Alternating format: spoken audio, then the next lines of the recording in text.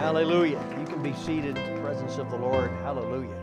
We're continuing our series tonight on apologetics, part 2 or 3, depending on when you started. Praise the Lord.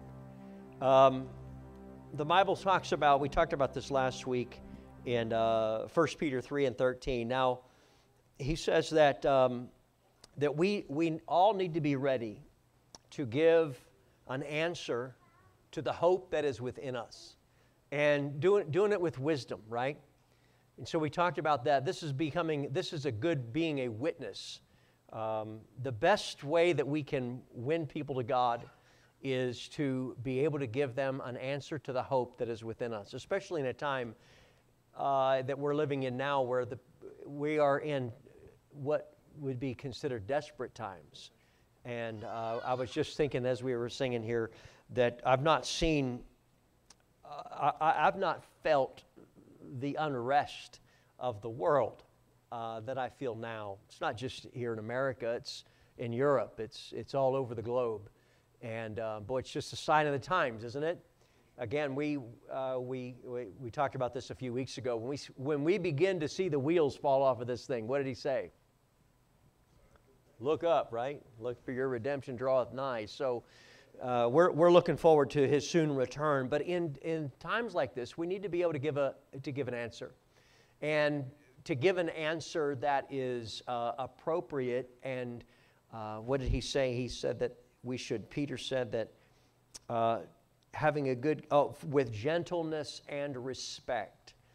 So not defensive, not angry, not, and how do we not get angry with people who have a worldview? How do we not get angry with them and want to, punch them out or whatever? Yes, Sister Whitaker. Wait, thank you. Think back to when we had a worldview. Yes, that's right. And how we wanted to be treated. Even though our worldview was skewed or wrong or whatever, we wanted people to understand us. So we need to understand. You don't have to agree. Right, exactly right. But, have enough compassion for your fellow human being to understand. Yeah. So I think that plays a huge in our approach with people is when we never forget where God brought you from and how we were treated when we came to the church. Now, I guess the problem would be that if you were raised in this and you never knew what it was like to live in the world or have a worldview, I believe, and I've seen this, that it becomes easier for that person to get angry with the atheists and with the people of the world community. Is that right? It's a lot easier. And so when you meet somebody, that's the reason why a lot of times I'll use that I was an atheist testimony, is because I do want people to know that I have compassion for how they think. And a lot of times it does help. The book that I wrote, it helps to break the ice. A lot of times for me personally, it was when I'm talking to somebody and they say, if I invite him to church, for instance, and they say, well, I don't go to church because I'm not a church person. I can say, I remember I was just like you. I used to feel exactly the same way. And so it kind of breaks the ice a little bit. It takes down those barriers. But for somebody who does not have that viewpoint, that you were raised in this and this is all you've ever known, that would be a difficult challenge. But it's still not impossible to be able to put yourself in the shoes of other people. Were you going to say something? No? Okay. So we have a question here. The question that we might get asked that Peter says we should be able to give an answer for, and that would be, do you need to have faith to believe in God, or can you convince somebody by facts or proof alone? In other words, can you prove that God exists without faith? That might be a question that an atheist might ask, right? That, well, I need proof that God exists. And so how would you answer that? Anybody have take a stab at it? Do you need faith to believe in God? I would say you do. You do, yeah, absolutely you do. And that is the foundation of our faith is our faith in God, right? And the only way that we can come to the Lord is through faith. But we have been given the ability, God has given us the ability to reason out facts.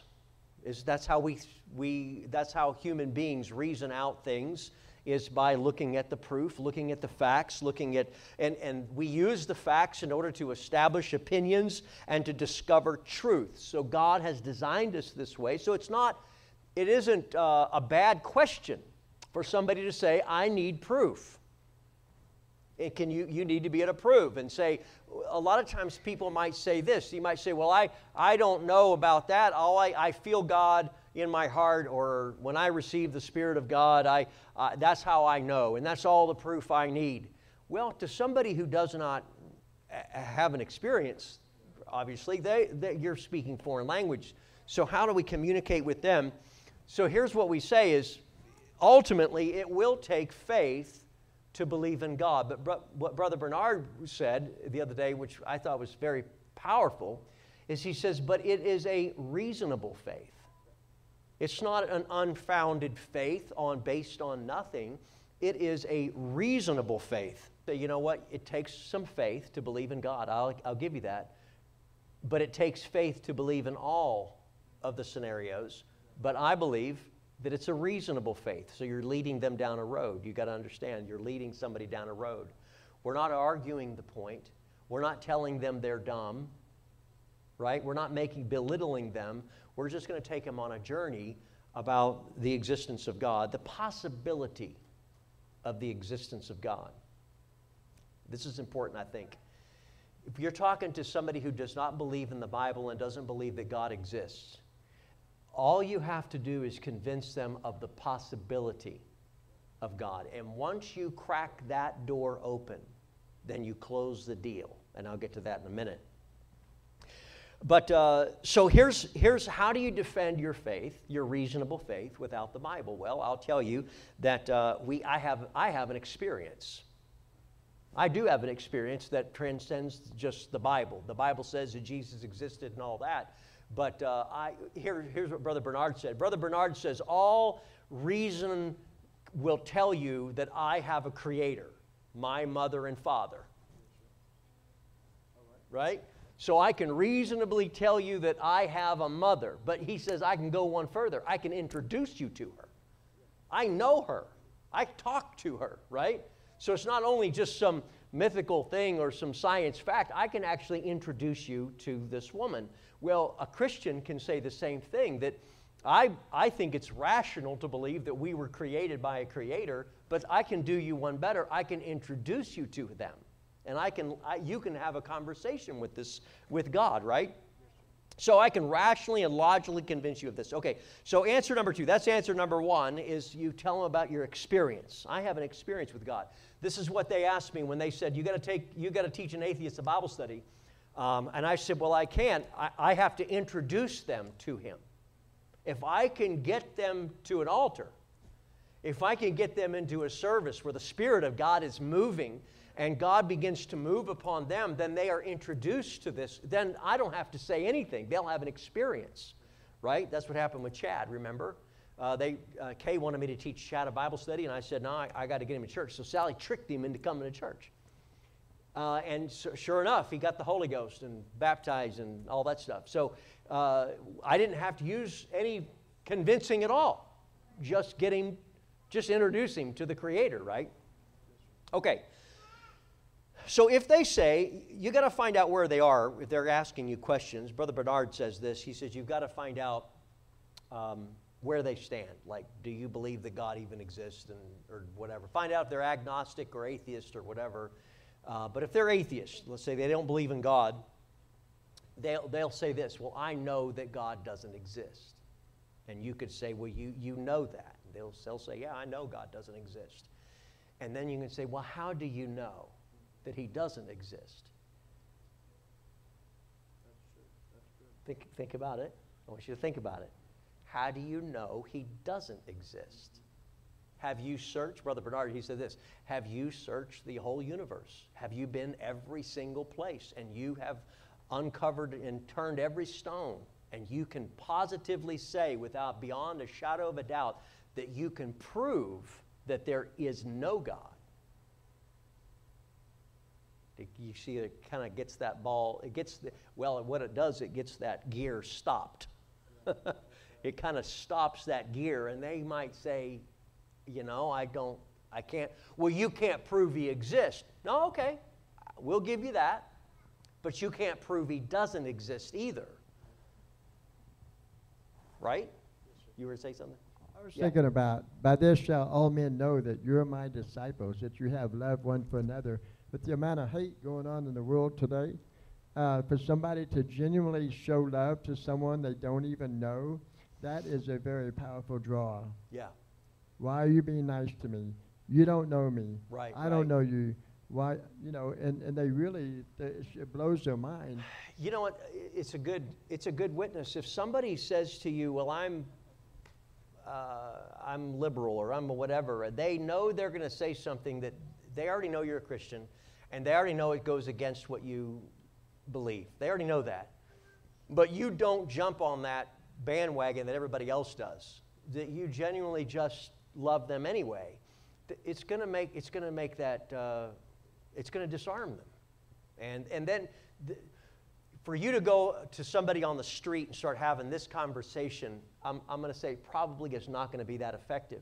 But when you start to apply what we've been talking about for the last 3 weeks, remember, you got to have an open mind. You got to accept people. You got to listen to people. You got to love people. You've got to seek first to understand before you're understood. If you do all of those things, you've already disarmed them. So now you're having a genuine conversation with somebody who's genuinely asking the questions. Does that make sense? Again, Jesus did not engage into every debate. He knew which ones he could. He knew which ones he was going to communicate to and with. You already know somebody's agenda if they come up to you and they start bashing you over the head with their agenda, right, or their beliefs. You know I'm not going to convince these people. They're not seeking. But I'm going to tell you what, as an atheist myself, if I engage in a conversation with a Christian, I was genuinely wanting to ask them questions. And I was wanting them, and I'll be honest with you, I never came across a Christian that had the answers. They would always say, well, I just feel Jesus in my heart. Well, I have faith. The Bible says so. And I'd be like, sorry, I can't do that. I don't have enough faith to make that. I don't have blind faith. It's what I used to call it, blind faith. So when Brother Bernard was going through this apologetics deal, and he was telling us how he would communicate with an atheist, I'm going to tell you, it resonated with me because I was like, if somebody had said those things to me while I was an atheist, it would have got those gears to stop, and I would have stopped to listen. And here's what he said. He says, if you can't prove that there is not a God, prove it, then you have to at least, at the very minimum, logically, you've got to put God as a possibility. Logically. Now, these words are very important because for an atheist, everything has to be logical. Everything has to be rational and make sense. That's why they would choose science, and we'll talk about this in another session. They'll choose science over faith because it has proof. Right? Okay. So let's consider the options, all right? So if you tell the atheist person, you say, okay, if you can't prove there's not a God, then let's just, for the possibility's sake, possibly there is a God. Let's just go on that. Let's consider the options. The universe exists, right? Think anybody would argue with that, Brother Stowe? No. There is a universe. An atheist would agree. There is a universe. So we can agree with that. So there are only 3 possibilities that the universe exists. Number 1 is it's always been here. That is called an eternal universe theory. Eternal universe. It's always been here. And I would say as an atheist, when I was an atheist, I used to think of an eternal universe, that there was never a beginning. It's just always been here. Well, there's a problem with that. Even science disagrees with that theory, because light would have reached us. Light travels, right? And light travels from all over the universe. And if the universe had been here for forever, then all the light from all of the universe would have reached us by now, and we would be in a constant state of light. We wouldn't have no darkness. Everything would be light. And so science would say, well, that's not the case. It can't have been here forever. Plus, they already know this. Scientifically, they can prove that the universe is expanding at a rapid expanse. So if we were here for bajillions of years, it would be, whatever. It would be way bigger than it is now or whatever. So science proves that there's not. So the second theory would be the Big Bang theory, and that is that some quantum force blipped, right, and caused this explosion, and then there was a bang, and here we are. I would say 50%, if not more, of the atheists believe in that theory. But you've got to ask the next question is, where did the quantum force field come from? There had to be something in order to bang, in order to make, right? Because science will prove beyond a shadow of a doubt that you cannot create matter without matter. You can't create something out of nothing. So in order for the Big Bang theory to even play out, there had to be something to begin with. Well, then, where did that something come from? And they have no answers for that. So the third scenario is God created the universe. And I will agree that it takes faith to believe in any one of those three. Wouldn't you agree? You can ask, wouldn't you agree that it would take a little measure of faith to believe in the Big Bang? We weren't here. We didn't see it. We're taking the word of theories and just educated guesses.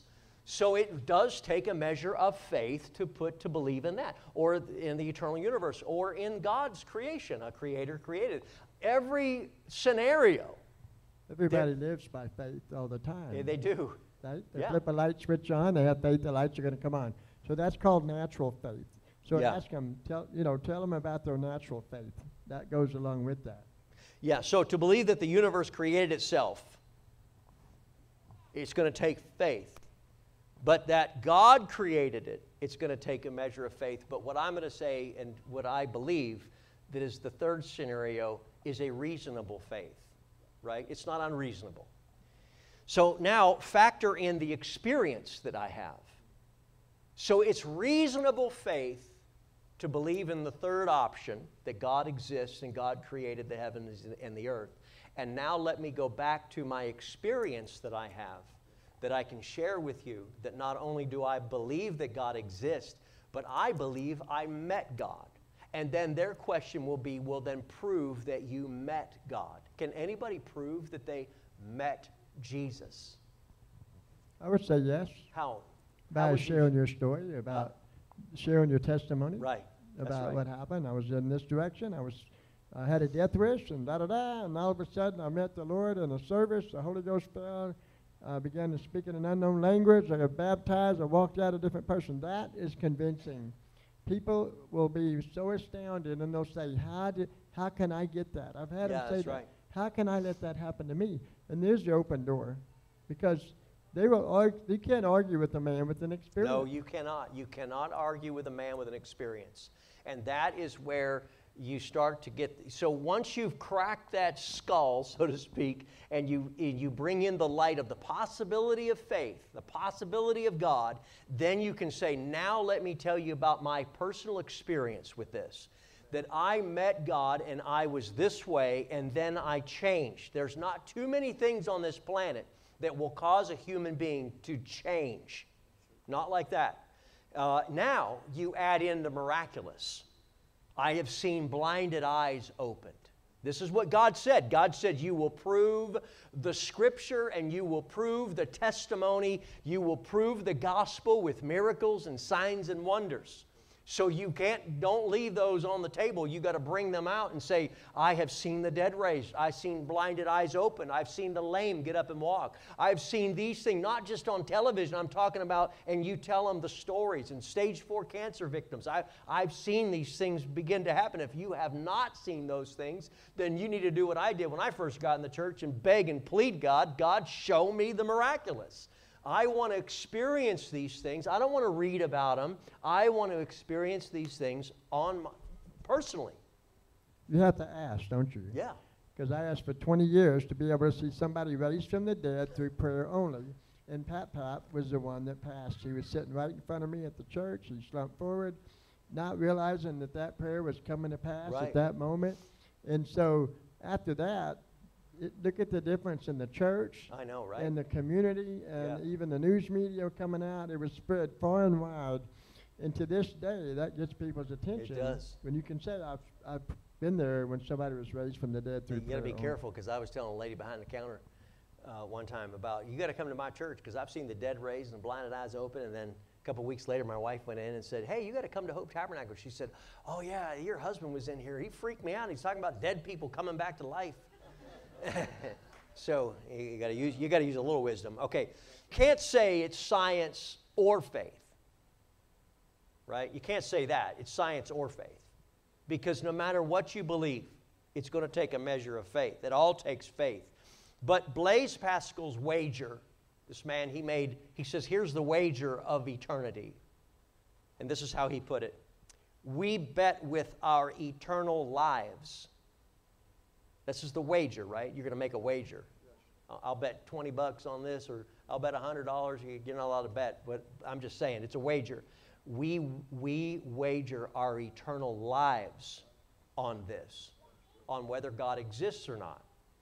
So, sir, if I could convince you that there is even the remote possibility, you've already showed the atheists that they have a little faith in these other things anyway. Why not just give God consideration? Just put God up there with so now they're not an atheist, they're agnostic, so you've moved them to another level. And then you say, guess what? You are betting your faith on your eternal life. So consider this: what if I'm wrong and there is no God? What about that? What if I'm wrong and there is no God? Still the best life you've ever lived. It's the best life. Still the best life. Here's what Brother Bernard says. So between you and I make some lifestyle adjustments that I would personally tell you that I'm going to live a more blessed life because of it. In other words, I'm not going to be strung out on drugs and alcohol, and I'm not going to commit adultery, and I'm not going to do all of the things that I'm going to, the Christians should live his life scripturally, right? And if we do that, then we will live a more blessed life just at the end of the day. And so we'll be more productive to the community. We will be more help to the community, right? So the very worst case is, if I'm wrong, we both end up the same place, in the ground. That's it. But what if the possibility, what if you're wrong? Then where are we going to end up? So this, if you got the gear stopped in any way in all this conversation, to make them just consider the what if factor. And then this is what you close the deal. So we're talking about closing the deal. Then you have to have them consider eternity. And once they have considered the possibility of God and they've considered eternity, then you're going to really have them thinking.